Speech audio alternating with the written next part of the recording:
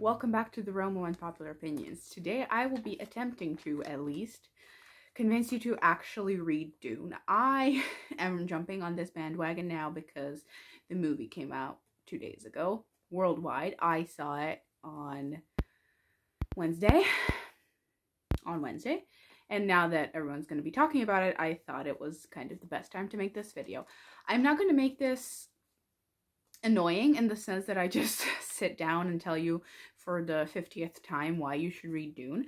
I actually had some friends and people in my family write down questions who have never read Dune, what they wanted to know about the story before I recommended it to them, and that is how I will try and do this video. There is 14 questions.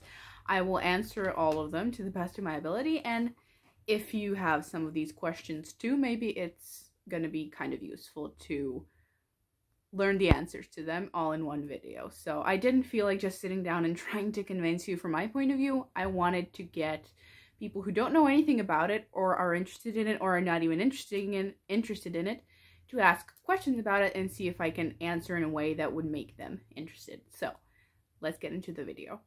Question number 1 is, which part of the book is the most slow-paced? Now that's a bit of a complex question when it comes to Dune, because I would say, and I'm a person who loved it, that the whole thing is slow-paced. Like, of course, the finales of the books, we're going to be talking about primarily Dune 1, but I mean the entire trilogy could be applied to the entire trilogy. So I would say the whole thing is slow-paced. The finales or the climaxes are always a bit faster, but I think as a book it is definitely slow-paced. Even when I was loving it, it's not a book that I wanted to binge. You just sit down and read a bit of it and then come back to it later. So definitely slow-paced. If you're someone who really cannot deal with slow-paced books at all, I would not even give this a try. Because not only is it slow-paced, but it's very scientific in the beginning in a way that's annoying to a lot of people. So the fact that it is slow-paced doesn't really help in that regard. So if you really, really hate slow-paced books, I would be a bit careful when giving this a try, but that's the answer to that question. I will try and answer another one in this clip and then do another one so I don't make it too long. Which character did you hate the most, and say something about their personality? Hate the most. I didn't read these questions in advance, so if I'm thinking a little bit, that's why. I just took the paper, put it on the shelf, and said I would look at it when I actually sat down to film it. It's not a book where I really loved or hate characters. I liked some more and some less, but I didn't really have that strong opinions about particular characters. I don't remember hating anyone. I mean, the Baron, I guess, but I didn't really hate him because, without any spoilers, at some point he gets very interesting, so I can't say that I hated him. If you get emotionally attached, there are, of course, people who hurt the characters you like, so you could hate them. But in my personal opinion, there wasn't a single character that I viscerally hated. Now that I remember him or her, like I want to punch the shit out of them, there isn't a single character who comes to mind. They just all had their own kind of nuance. So I wouldn't really say I hated a character. That's, I'm sorry, you know how much I love to dump on characters that I absolutely despise, but in Dune, not a single one comes to mind that I, hated. Question 3, does the book have romance, and if yes, is it slow burn? It has a romance, and it's definitely not slow burn. I'm not sure if it's for people who were writing in the last century, but every single book that I loved but I read in that was old and written by men mostly, the romance wasn't the strongest aspect of it, even if it was there. I wouldn't say I necessarily hate the romance that's in this book, and there are several, but in the first book only one is relevant. There is a romance. Not that important. You could say that it is that important, but considering that it's not that well written, I wouldn't really call it important. I didn't pay attention to it that much, but there is a romance, and it is definitely not slow burn. So don't go in expecting a lot of development in that regard. You need to be someone who likes very quick romance, where you just have to suspend your disbelief and trust that they are in love now, even though you don't really see it. But that is, again, this entire video is just my personal opinion, so you can take that with a grain of salt. But no, there is a romance. It's not that important because it's not that well done. But if you like it, then good for you. Definitely not slow burn, not even a little bit. Question 4. Is there a main bad guy, or are there several? Well, I thought there was a main bad guy in book 1, but I was wrong. I am doing my best not to spoil anything, which is why these videos are a little bit hard. But no, there is not one main bad guy. That we will leave it at that. The next 2 questions are kind of similar, so I'm just going to dump them together. And to be fair, people that I asked the questions really know me. So, is it similar to Star Wars, and how? Is it similar to Wheel of Time, and how? I talked about its similarities to Wheel of Time way too many times. I will just mention it again in case this is the only video of mine where you see me rant about Dune. Very similar to the Wheel of Time in the terms of Robert Jordan really paid homage to Brian Herbert. Brian? No, Frank. Brian is Frank Herbert. Brian is the son. He really paid homage to him. I mean, the entirety of the Aiel and their ways, and a lot of how it's described is pretty much the Fremen. So there's a similarity with the Dune. And the purpose of the main character is sort of similar in a way. I think that's all you need to know about Wheel of Time and Dune, and without spoiling both. But Star Wars, even though they're both sci-fi, I'm not sure I would compare them at all. Aside from interstellar travel and different planets, I am really not sure I would compare Dune and Star Wars. People say that George really took a lot of stuff from Dune, or a lot of inspiration from Dune, but I don't see it. Maybe that's just me. I just don't see it. I adore Star Wars and I loved Dune, but I don't even look at them in the same way. Dune is very environmental and philosophical, and while Star Wars is also philosophical in its own way, it's not that similar. The only parallel is the space stuff, because I think that George drew a lot from the samurai and their culture and their ways and stuff, so I don't really see the comparison with Dune, aside from the fact that they are both really popular sci-fis. And they are similar in the way that while they are sci-fis, they come really close to being a fantasy. They almost read like fantasy. If they were not in space, it would be pure fantasy. But aside from that, yeah, I don't see any other similarities. You can let me know where you would put Dune and Star Wars in terms of being similar, aside from the fact that they are sci-fi. And I know a lot of people say that George took inspiration from Herbert, but I just don't see it, so you can feel free to correct me, but nothing comes to mind. This one is a little bit of a tie-in with the Wheel of Time question, but are the Bene Gesserit... Could the Bene Gesserit be one of the Ajahs, and which ones? I mean, because of their hate of men, or not really hate of men, but only finding women useful and trying to breed only women, I would say they could pass for the Red Ajah. But I don't think he really drew a parallel there, so I wouldn't really say the Bene Gesserit would be the Ajahs. So yeah, I wouldn't really say so. Which 3 characters are your favorites and why? I am going to be cliche and just say the Atreides. I mean, Paul, Jessica, and Alia. The Atreides. Like, I'm sorry. I have to be cliche and say the Atreides.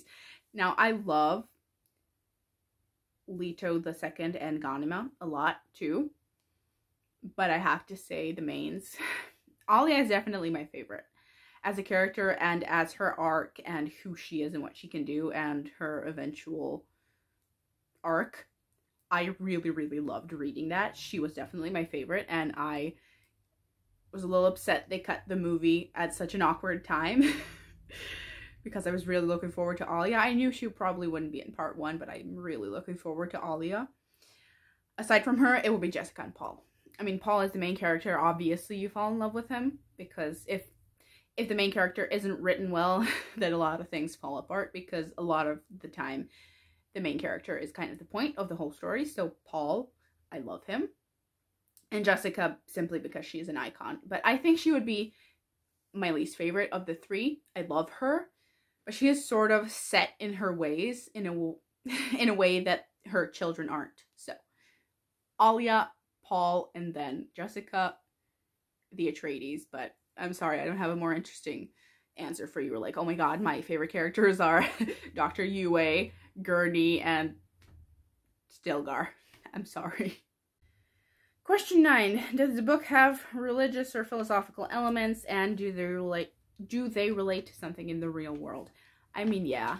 It's a sci-fi, which means it's in the future. Of course, it's real world religion. Like, he mostly, I think, deals with the Muslim religion.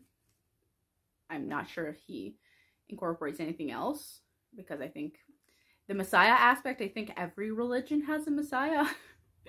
Not that I would know, but I think so. So of course it relates to like real religion. Philosophical, very. His entire books are pretty much philosophical and environmental because he was worried about that and he just liked writing philosophically, I guess. So yes, there's a lot of that. So if you don't like that in books, I wouldn't recommend this because he really writes about it. Like, that's the main point. And that's why I didn't like the movie, which I didn't even say once in this video. That's why I didn't like the movie, because I understand it's very hard to adapt the philosophical aspect of it, but that's kind of the main point of the book. So with that missing, it was just a very beautiful but very hollow 3-hour movie.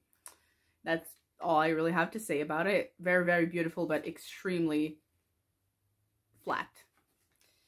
So yes, there is a lot of real life religion parallels and a lot of thinking in terms of the pre-science. There's a lot of philosophical thinking. Question 10. Is the only magic in the book the Bene Gesserit magic, and what kind of magic is it? I wouldn't really call it magic because this is a sci-fi, so he does technically make it scientific. It's not magic, but they do have abilities where they can affect other people using a specific type of voice and control their bodies with their minds completely. Like, no poison can really hurt them. They can decide if they want to conceive a child and what gender they could be, like, just for instance. So I wouldn't really call it magic. I think he intended it to be mental control of natural things. But the voice could definitely be magical because, like, yes, it needs to be a certain intonation so it could control other people, which you could call hypnosis, I guess. But it's very close to magic. Again, I said Dune, for me, read like fantasy. I was scared that I wouldn't like it because I don't really like sci-fi. But it was very close to fantasy. So there is no magic, but you could interpret it as magic if you chose to.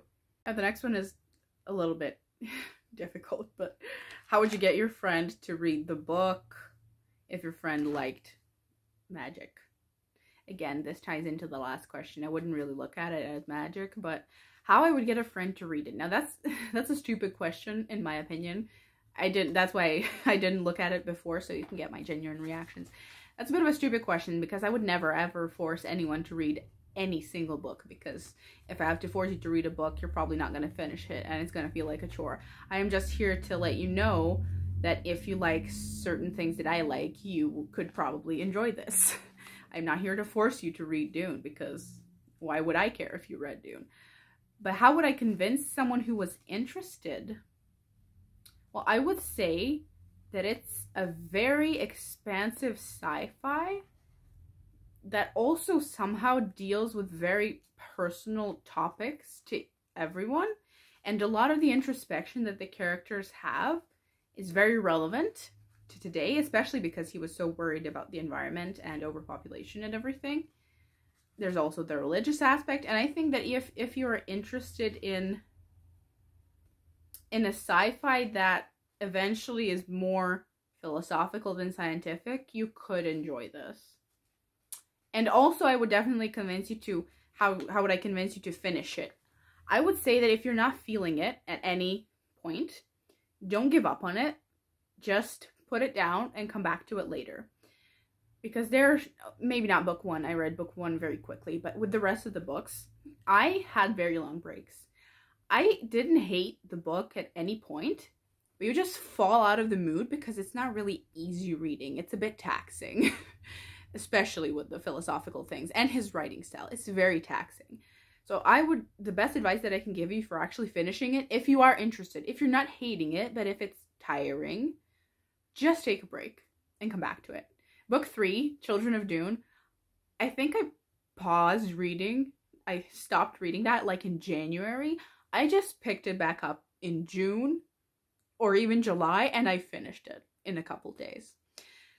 So the fact that you want to take a break doesn't mean that you don't like it. It just means that you need a break, and that is absolutely okay because it's not the kind of book that I could binge. So definitely take a break if you need it. It doesn't mean that you don't like it or that you won't ever finish it. You're just not in the mood. You're just not in the mood for this right now. That is exactly what I did with book 3. I read books 1 and 2 very quickly. But yeah, there are just periods where you are not in the mood for this kind of nonsense that particular day. And that's the best thing that I have. If you're struggling with it, but you're not exactly hating it, so you don't want to DNF. We have a couple more questions. This video is already long, and if you're just here as a tourist who has no interest in reading Dune, I am sorry. Question 12. What's your favorite scene and why? It's going to be very cliche, but there's a reason why it sticks with you. I love the Gom Jabbar scene. I love that scene. I was so looking forward to that scene in the movie. There's a reason why we all love it. Because you get to the point of everything. The point of the Bene Gesserit, the point of Paul. There's the litany against fear, which I love. And it's written on the hardcover on the back. The Gom Jabbar scene. It's just a classic for a reason. And I will give you one thing. The one time that I got chills in the movie was the Gom Jabbar scene and when Jessica and Paul used the voice in the Ornithopter. That's when I got chills. So the Gom Jabbar scene is very, very cliche, but there's a reason why a lot of people love that scene and why it's in every single adaptation that they did. How many points of view does the book have? Now, this is a bit of a tricky question because here I am making a recommendations video without remembering all the details. Like, I read Dune and Dune Messiah last year, literally a year ago. I read Children of Dune, 4 months ago. How many points of view? I want to say a lot. I mean, mostly it's the main character's point of view, but there's a lot of points of view. But I would say that the main thread is the Atreides. But there's a lot of points of view. The villains get a point of view. Random characters get a point of view if it's relevant. Yeah, there's a lot of points of view. But I wouldn't say it's that jarring because you sort of get thrust into it from the beginning. It's not like you have the entire first book is from Paul's point of view and then all of a sudden the second one has 5 points of view. I think he sort of spaces it out evenly so that you get used to it pretty quickly. 14. What do you think about the world where they use words like Duncan and Paul and Jessica? Did that bother you? Now, again, this is the last thing that I have to say. His writing style is very taxing in the beginning. I have to, make a point and say that it's in the beginning. He uses a lot of random words like Gestalten, and, I mean, the characters are called Duncan, Paul, and Jessica. Of all the things, Paul and Jessica. So yeah, he wasn't really a linguist. Not a lot of the things were intentional, or if they were intentional, he probably wanted to make it a bit more palatable to people in the 60s when they were reading a science fiction novel. And he just wanted to make it I guess, easier to read by making the characters called Paul and Jessica. He uses a lot of random words that can annoy you in the beginning. Like, I'm not gonna lie, it took me 200 pages to be really used to it. But I think he improves in that regard later. I don't recall it ever bothering me in the rest of book 1 and books 2 and 3. You just have to get used to it. If you never get used to it, I wouldn't really continue reading. But if you do, then it'll be okay, because I don't think you will either pay attention to it anymore or he just stops doing it. I don't recall ever having a problem with the way he writes after like 200 pages of book 1. But yeah, if there's one thing I can complain about, it's the fact that I would be wary of recommending this book to anyone if they are not really patient or really interested, because the writing style is one that's sometimes, or very often, hard to get past. It did bother me, so I can't really lie, it kind of did bother me, and it's a little weird, but all the main stuff that you have to remember, he will repeat enough times, and all the other stuff you can just forget. That's how I look at it. You can just forget everything he said if he doesn't repeat it enough times for you to remember it. And I think that is it for the questions. If you have any other questions, but I think I covered everything, I would really recommend reading the book. Now I will talk about the movie for a little bit, just so you can get a perspective if you're someone who's watched the movie and maybe you are looking to read the book. I didn't like the movie, and I'm someone who read the book, not because I think it was a bad adaptation, but because it was very, very, very flat, as I already said. In a 3-hour movie, it seemed to me like 15 minutes. They didn't cover any of the important topics, but we got to meet all of the characters, but not enough. So you don't really care what happens to any of them unless you've read the books, because all of these characters already mean something to me. I think if you didn't read the books, I'm not sure how you would be even a little bit emotionally invested in anything that happened. It's a stunning movie. They put a lot of money into it. No one is disputing that. It was stunning. I went to the pre-premiere to IMAX. It was stunning. But I got home and just continued studying. I wasn't disoriented at all, and I was watching a 3-hour movie in IMAX. So it was just very, very flat. It didn't stick with me even a little bit. I feel like I've already forgotten most of it, which is not really good for a movie like this. So I think they kind of missed the entire point of the book, or they weren't sure how to adapt it, so they just focused on the visual aspects. So if you were interested in the movie, I definitely recommend reading the books. If like the concept seemed interesting, if you like the characters, read the books. It's way better. And if you're someone who just read the books, I wouldn't necessarily say it's necessary to watch the movie, but if you love the books, I think it's pretty cool to see it adapted in a way that's visually stunning. Yes, they didn't hit the main spots, but it is just so beautiful that I think it's worth it just to go and see it once, because you're going to have all that emotional context, and you will, I think, enjoy everything that they made with their billions of dollars. And I would say that none of the characters really bothered me, because to be honest, there wasn't that much of them. Paul and Jessica are the only ones who are pretty much in the entirety of the movie, and they didn't bother me at all. I love Rebecca Ferguson, and Timothée Chalamet, surprisingly enough, grew on me. But, so yes, if you watched the movie, enjoyed it, I would recommend reading the book if you're interested, because it is way better. And if you read the books and want to see the movie, I would recommend it if you just make sure to know that it's not like the books. It's just a very, very, very expensive visual masterpiece. That's all that I have to say on this topic. I have answered all the questions that my friends and people I hounded about this asked me. So I hope you enjoyed this video. I hope it helped you in some way. I wasn't that articulate because I made this a Q&A kind of.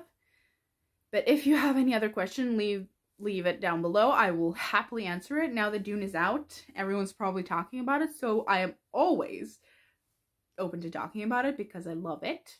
And that is it for this video. Again, I hope you enjoyed, and I will see you in the next one. Bye.